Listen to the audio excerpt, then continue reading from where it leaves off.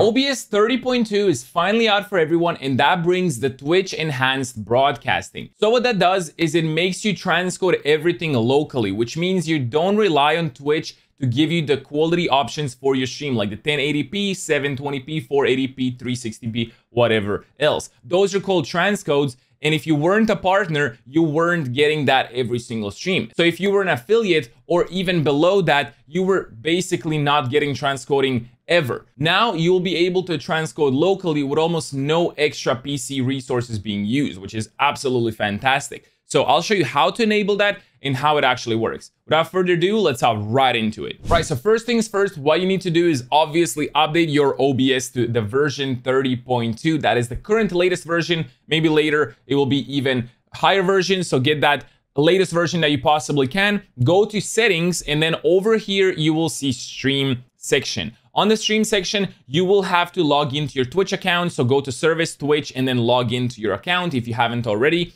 Make sure to choose whatever server is the closest to you, and you will see the multi-track video right over here. So what that does is it enables the enhanced broadcasting right over here. I can't enable it because I'm currently recording on the same OBS, but you will see this button right here. If you enable it, that is it. Like, it's basically on, and it will be transcoding everything on your device locally. Twitch actually recommends everyone doing so because obviously first thing is it uses less resources on their servers. So it's better for them cost-wise, but also because their servers, you know, were pretty good back like 5, 6, 7 years ago when they bought them. Now they're not so high-end anymore. And with the recent RTX GPUs, the transcoding is fantastic, and it's using, like I said, almost no extra resources on your PC. So make sure to enable the enhanced broadcasting right here, and then on the maximum streaming bandwidth and the video tracks, you basically don't need to do anything.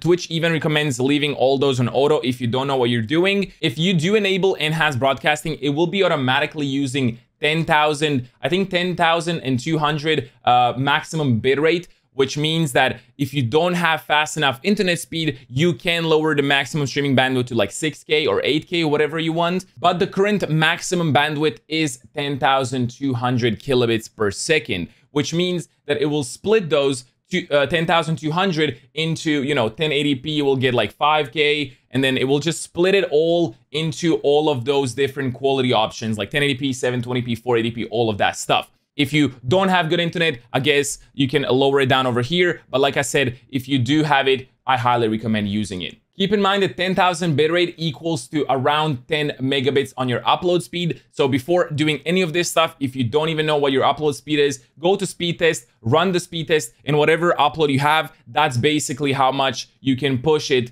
to the maximum streaming bandwidth. Keep in mind that they do recommend using 80% for streaming and then leaving the 20% for all the extra stuff. So if you do have 10 upload, I would not recommend using the whole 10 upload because, you know, you might have to play a game or watch a video on YouTube or something, and it will crash your stream that way. So make sure to always have some extra. That way you don't push it too much and you don't crash the stream for no reason.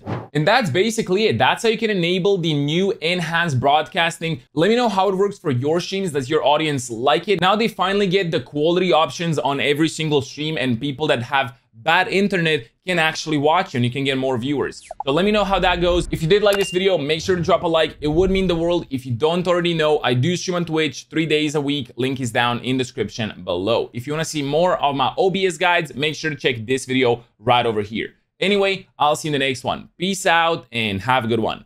Bye-bye.